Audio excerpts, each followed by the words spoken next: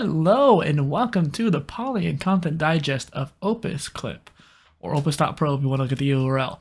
This is kind of a long time coming because of how much I've been using it lately, and I wanted to start doing these reviews again as a series, but this one kind of just came out of nowhere, so I was wanting to start doing it.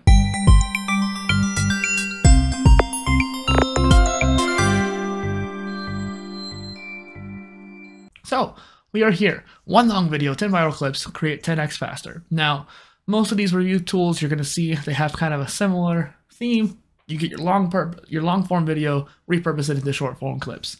However, it just seems that with this tool, it has become easier. I think one of the more important details is the different framing. So being able to reframe it in the way that you want to. So this right here, you have the full frame, you have the dual speaker, then you have just like the fit the screen if you really wanted to. Maybe if you have like a Reddit video that fit the screen will probably be better. And so this kind of attention to detail is something that the other tools don't seem to have done a whole bunch yet. So that's why I really like this. Let's get to this.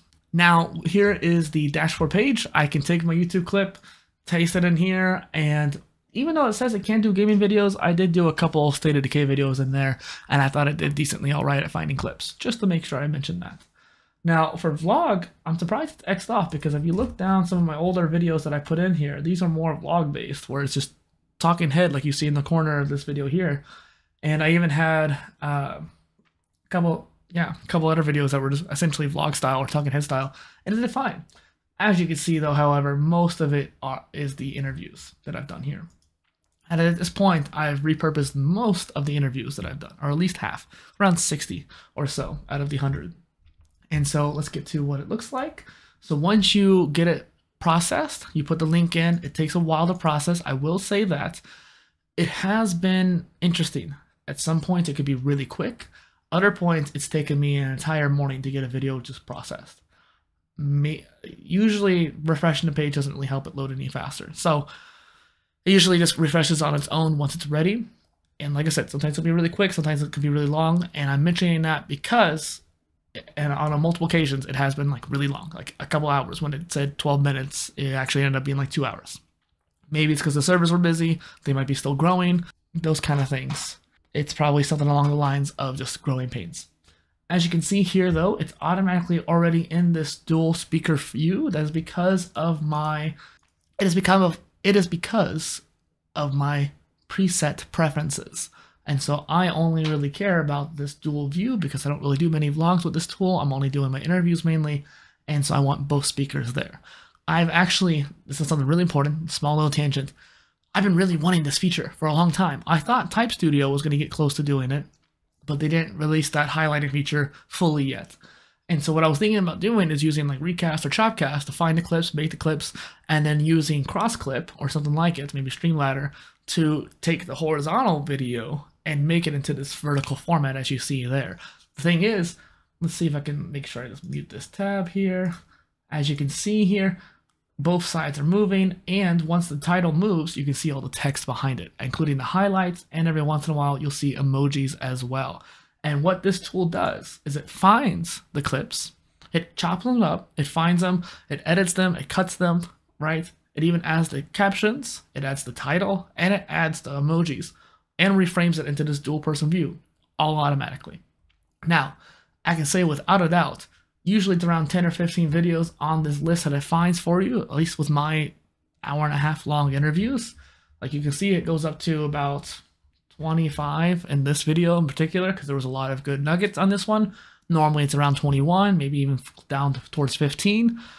And only about 60% of it is useful, 70% of it's useful. And I know that sounds like very little, but you got to realize that when you are using these automatic tools, these AI tools, a lot of the time they don't find all the clips. I can honestly say that I think any tool on the market, whether it's Chopcast, Opus, Clap, Doom, or Dummy, however you pronounce it, none of these tools find all the clips. I can say that without a doubt, because I've used them all. None of them finds all the clips. But this one, and some of the other ones I mentioned, find most of the clips. And I am satisfied with that, because at this point, I just need to repurpose. Some of these videos are 3 years old, and I honestly feel like it's disrespectful to my guests for not repurposing it. So that's why I started going through this tool. And as you can see, I've used it quite a lot. This is the page that shows you how many minutes you've used per video kind of thing. I do like how it keeps track of this. This is kind of new since I started using this tool. Next is the pricing. Now, this actually went down like literally as I was writing the written portion of this review. I made a little edit to talk about it, but this is the yearly. Monthly hasn't changed. It's the yearly that went down. I think it was $16 before or something like that. And now, since that changed, they actually even credited me the difference as well, which is very respectful of them. I didn't expect that to happen, so that's great. What I would say is, it's still overly priced. In my opinion, this tool is too expensive for what it's offering.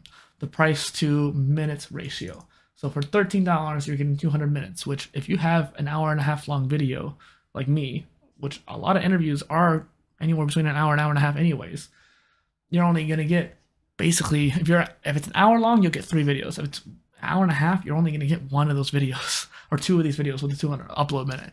And so it's one of those things where that has been frustrating to me.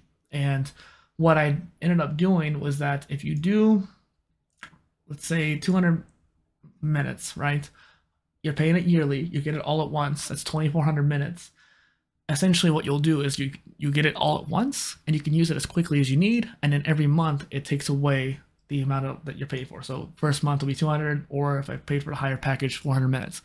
It's interesting. That is an interesting way of doing it, and I think that's, it's fair. They're giving it all at once. So if you want to use it up all at once, you can, like I did, and I'm gonna have to do it again because I still have too many videos at this point. But a price at this point in time doesn't seem worth it. Now, I want to highlight and point out there is some new features coming. I don't know how I'm going to feel with the AI generated B-roll. That would be really interesting to see what happens, what it comes up with. But what I'm more curious about is a smart social media scheduler, right? Will this be good? I don't know. I don't really know how the feature is going to be implemented. They haven't told much of us about it yet, and I haven't really asked. I probably should. At this point, I'm just thinking I'll just use Publer so that way I could do it bulk upload, because I already have all these clips at this point. I don't know if I can't really go back to my earlier clips down here and then schedule them. So at this point, it's not really going to help me, because by the time it comes out, I'm going to be done with repurposing all my videos at this point. But I am curious about it, because being able to post all 3 of these at once, not every social media management tool can do that. I can only think of 3 that does it well, and one of which I'm actually no longer even encouraging. So just Publer and Repurpose at this point. And so if this can do it well, that would definitely offset the price quite a bit.